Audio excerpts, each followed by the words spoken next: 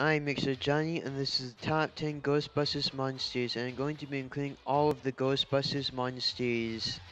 Number 1, the Ghost Bride. Yes, my love. I will be yours. And you will be mine! Hands off my man, witch! He's mine! Someone made a wish in a wishing well for a wife.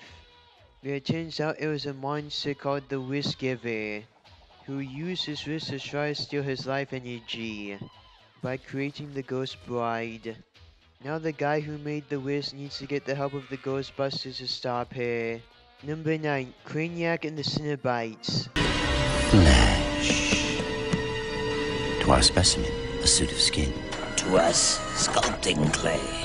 A blank canvas promising infinite aesthetic possibility. Brethren, let the procedure begin. An author called J.N. Klein made a deal with the demon. Whatever story he did would come true, and it turns out his most popular work was on Craniac and the Cinnabites. Now Craniac is going to try and take over the world by disfiguring people with plastic surgery. Number 8, Gozer. Gozer is a godlike ghost who wants to destroy the world. She has terror dogs, and she was the main villain in the first Ghostbusters movie. And she's tried to destroy the Ghostbusters. Number 7, the People Busters. The People Busters are ghost versions of the Ghostbusters who bust people, from a ghost version of New York.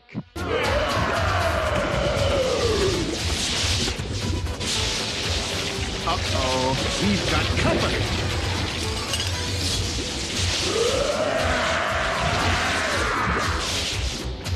Sorry we can't stick around, but keep in touch! Number 6, the Sandman. The Sandman wants to stop all wars in the world by putting everyone in the world to sleep for all eternity. Because if everyone's asleep, no one is fighting wars, so in that time, the world will enjoy peace. He uses sand so powerful it puts people to sleep forever, and whatever they're dreaming of comes to life in the real world.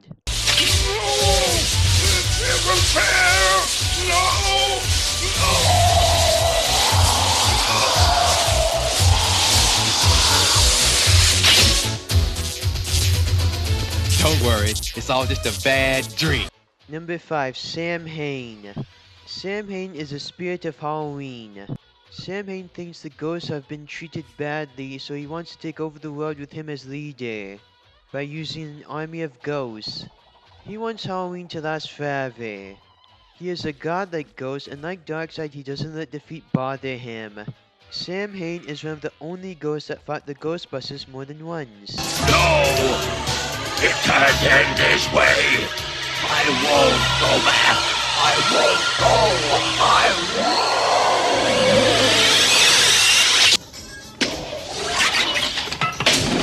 This I gotta see. Well, what's happening? I'll bet he's fuming and raging like the rest of them. See for yourself.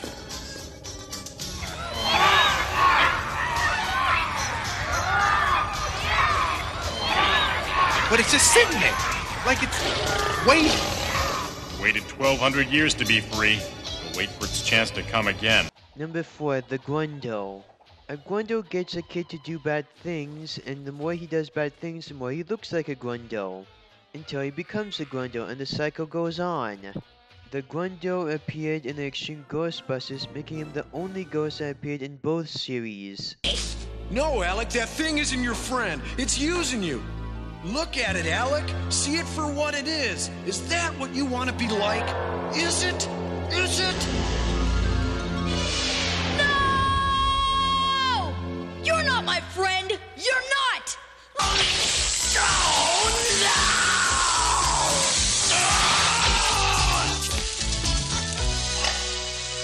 Oh, yes! Number 3, the Boogeyman. The Boogeyman used to scare Egon back when he was a kid, which is why he started studying the supernatural, which led up to him being a co-founder of the Ghostbusters.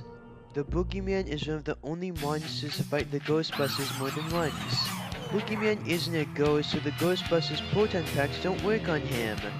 And because of him also being like a real life childhood tormentor, and as someone who was treated badly in real life and got scarred for life because of it, and because of me having a conscience, that's why I say the boogeyman is worse than the Grundle. It gave Egon some closure to finally defeat the boogeyman.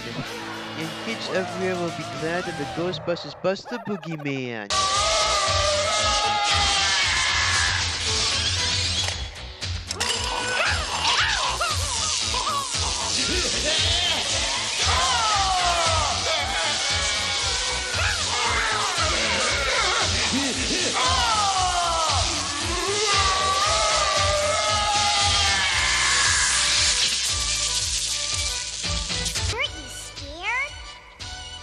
A little. And you know what? I don't mind admitting it. All right. Yeah, way to go. Congratulations, my man.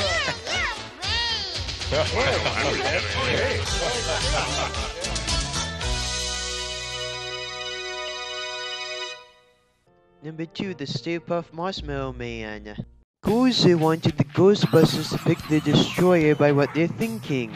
Ray thought back of a memory of him roasting Stay Puft marshmallows at Camp Wakanda. So that's why the Stay Puft Marshmallow Man came to life. They managed to destroy him by crossing the streams in the first Ghostbusters live-action movie. In the real Ghostbusters, he became a friend to the Ghostbusters. In the real Ghostbusters, he became a good guy. He even helped the Ghostbusters stop a giant monster called Mary the Mantis. He even helped them do a commercial for the Stay Puft Marshmallow Man so they can get some money to give to a children's hospital. Before I review our top pick, here's a few honorable mentions.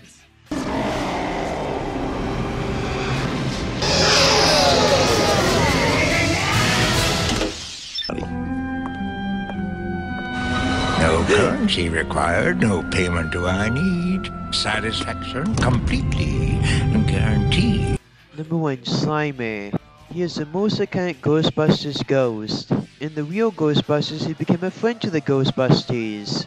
Slimer became friends with the Ghostbusters because he was lonely and the Ghostbusters were the only people who ever paid any attention to him. We got friendly with him and gave him the name Slimer. Maybe he's just lonely, and you guys are the first people who ever paid any attention to him. We need to give you a name. Just to annoy Peter, what say we call you Slimer? Peter's relationship with Slimer is like Carl's relationship with Steve Urkel on Family Matters. He might get annoyed from him from time to time, but deep down, Peter really does care about him. I refer, of course, to that unsung member of the Ghostbusters, Slimer.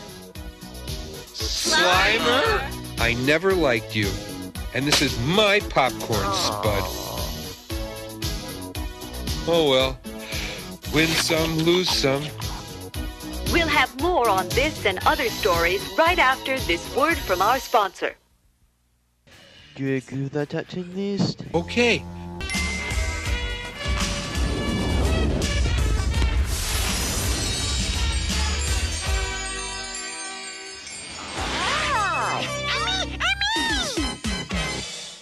Please show me more ideas for other top 10 videos you want me to do.